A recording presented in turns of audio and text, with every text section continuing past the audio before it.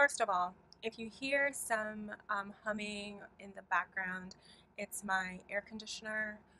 The heat index here is over 100, and my room, I have lights on, and my room gets sun in the morning in the front, and it also gets sun in the afternoon on the side.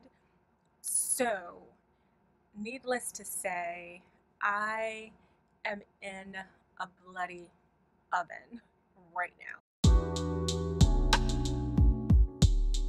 Hey y'all, it's Erica over at The Broken Spine. Welcome back to my channel, and if this is your first time here, thank you for stopping by.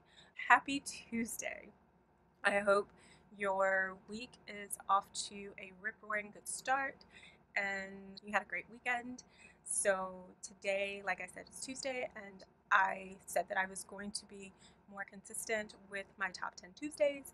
So here we are. It's actually more than 10, it's 13, but that's okay. What I had done a while ago, and I just never got this posted, I had asked you guys over on Twitter and on Instagram to select a number in between 1 and 13. And the purpose of that was because there are some books that are on a priority list for me to read by the end of the year. And I just wanted you guys to have some input in what I would be reading. Without further ado, I'm going to show you the books that I want to read by the end of the year, and then we will get over to the poll, to the actual, to the randomizer to select the book. So the first book that I have is Ngũgĩ wa Thiong'o, I think. I looked up how to pronounce his name and I listened a bunch of times, so hopefully it came out correctly. I'm sure it didn't, but we can hope. So anyway, it's Petals of Blood, and I got this at one of my favorite used bookstores last year, and I saw the cover and I was absolutely, I was like, I'm gonna read this because I thought that it was like a horror, but in a sense it kind of is. But it is the puzzling murder of 3 African directors of a foreign-owned brewery sets the scene for this fervent, hard-hitting novel about disillusionment in independent Kenya. Petals of Blood is on the surface a suspenseful investigation of this spectacular triple murder, but as the intertwined stories of the 4 suspects unfold, a devastating picture emerges of a modern third world nation whose frustrated people feel their leaders have failed them time after time. I also got, not too long ago, actually, if you watched, I will link it up in the cards, my my birthday video. I went to actually the same bookstore I got this one from, and got another book by him, and it's called Grains of Wheat.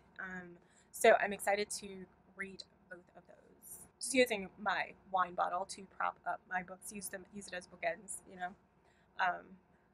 So it has several uses. The next book that I have is Americanah by Chimamanda and Ngozi Adichie.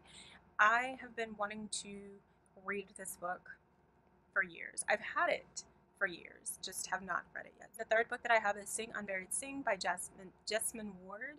I saw an interview with Jesmyn Ward, and she was talking about this, and I was like, this I'm going to read by the end of the year. The next one is Rubyfruit Jungle by Rita Mae Brown. I really enjoy Rita Mae Brown's writing, so I ordered this one.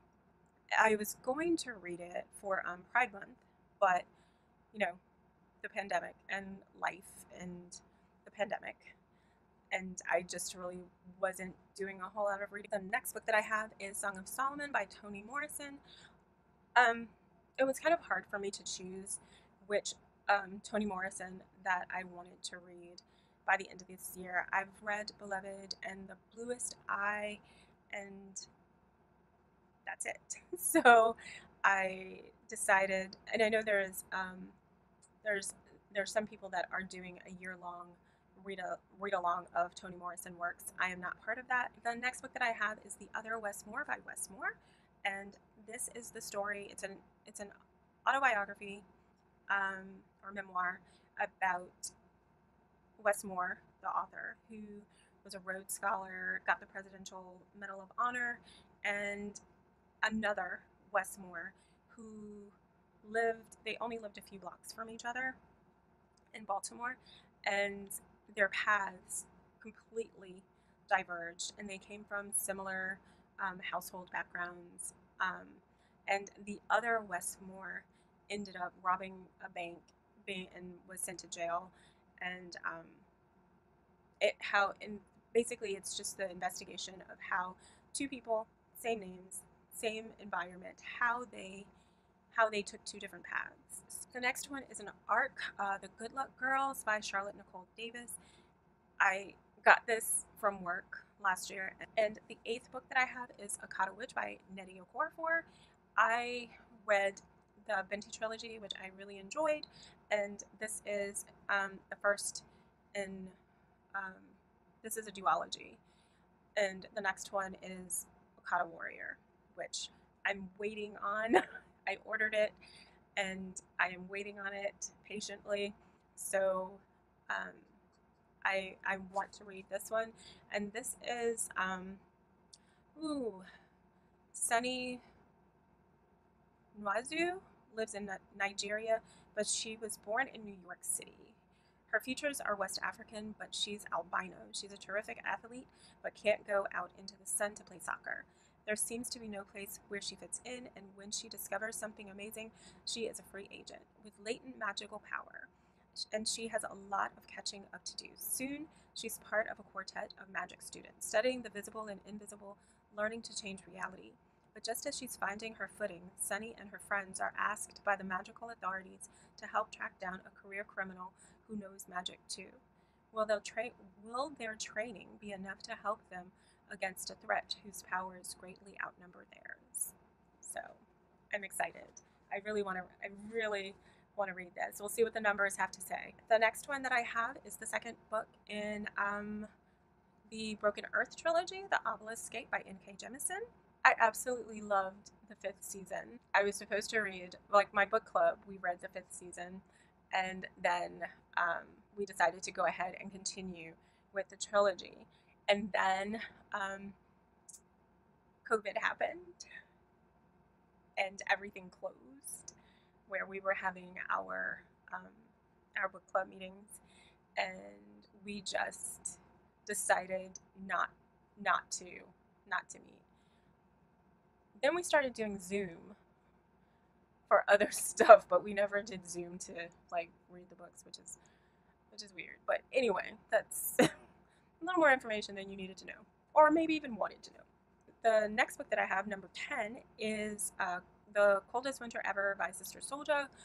I've been meaning to read it for a while, but and it's also something. It's also a genre. Urban fiction is a genre I don't read.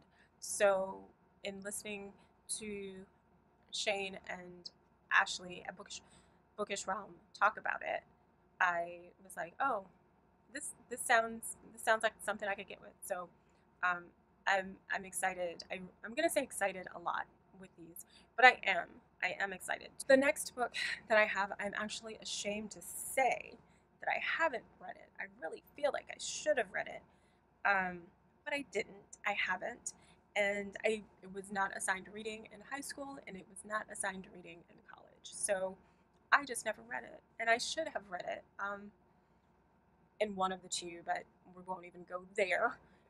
But just in general, I know I should have read it by now, and that is I Know Why the Cage Bird Sings by Maya Angelou. The next book that I have is one that I've heard a lot of good things about. It is Tiffany D. Jackson's Monday's Not Coming. So yeah, I think this is going to be a quick read, but I also think it's going to be a hard read in the sense that it's going to tug at your heartstrings. And the final book that I have is Black Leopard, Red Wolf by Marlon James. And I was supposed to read this last year, with someone else, and they bailed on me. And then I started hearing some reviews, and they weren't exactly positive, so I've just been letting it sit. But I want to read it for my own satisfaction, to see whether or not I agree or disagree. So these are all the books that I have that I want to read by the end of the year. And what I'm going to do is I'm going to go over to random.org. Okay, so here we are at random.org. The number that got the most votes was 13, and then 7 was the next highest, and 3 was the one that was the third highest. So what my plan is to read whichever one comes up at 13, then 7, and then 3. And we're under the list randomizer. So I've already entered in the titles of the books. There are 13 books here. So the next step to get the random number is obviously to hit randomize, and there we go. And so, okay, yay. So Petals of Blood will be the first book that I read, and then the second book, which is number 7, is Song of Solomon, and then the third is The Good Luck Girls. Okay, and then what I'll do is I'll just read the others, however they come up. So I'm excited. I'm gonna read Petals of Blood first. That was the one that came up as number 13, and then I'm going to read Song of Solomon. That was the one that came up as number 7, and the third one, which came up as number 3, is The Good Luck Girls. So I'm excited. These are, I don't know why I'm trying to hold this like that, but these are the 3 books in frame that I'm going to definitely be reading. So I will read this one for sure in August. I can't read it this month, but I will for sure read this in August, and then we'll see if I can get both of these in July, August, September. In September, we'll see. So, yay! I'm excited. I'm excited about that. So that's all I have for you guys. If you made it to the end of the video, put a fire emoji in the comments. Also, please let me know what you are reading, what you will be reading, if you've read any of the books that I have mentioned, and what your thoughts were. If you like this video, please make sure you give it a thumbs up, hit subscribe, and don't forget to hit the bell to be notified of new content, and I will see you guys later.